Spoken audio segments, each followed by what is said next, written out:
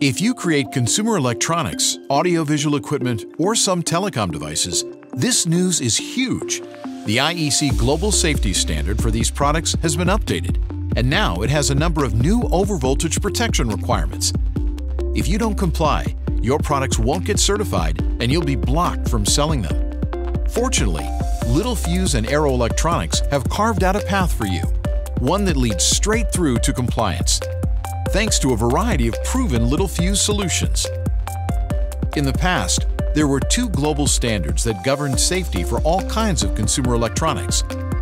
But in December of 2020, the third edition of IEC 623681 officially replaced them. Now compliance to IEC 623681 is mandatory, not voluntary, and additional tests are required. IEC 623681 utilizes a hazard-based approach designed to protect against all types of hazards, including electrical and thermal hazards. Where your electronic device will be used will determine how much overvoltage protection it will need. Closest to the electrical grid is a Category 4, which requires the most robust protection. The farther away you go, the lesser the requirements will be. Let's take a look at the example of universal power supplies that is comprised of a power stage and may include other circuitry.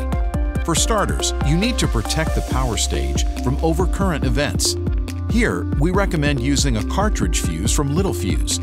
It features a high braking capacity and high surge withstand capability. You also need to protect the power supply from voltage transients that may result from main system fluctuations and lightning strikes, among other things. To do so, we suggest using a thermally protected metal oxide varistor, or TMOV, between line and neutral. This TMOV provides the best combination of low clamping and high surge withstand capability, while passing all of the tests and requirements within IEC 623681.